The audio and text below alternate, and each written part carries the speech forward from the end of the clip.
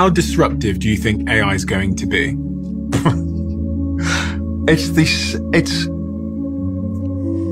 How do I put this?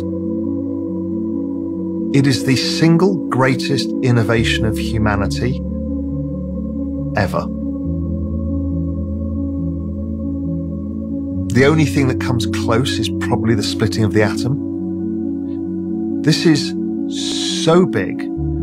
Everything we've talked about is based on scarcity of knowledge. Why do lawyers get paid a lot? Scarcity of knowledge. So either scarcity of knowledge, scarcity of capital, those two things. What you've created is infinite knowledge.